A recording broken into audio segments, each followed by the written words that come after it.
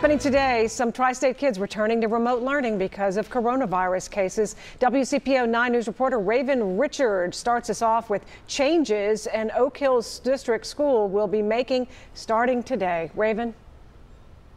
Good morning. Yeah, this news comes as coronavirus cases continue to rise. Now, C.L. Harrison in Delhi, well, they are moving 3 grade levels to remote learning. This applies to students and staff in grades 3, 4, and 5. And an Oak Hills local school district spokesperson says it's due to a high amount of staff absences.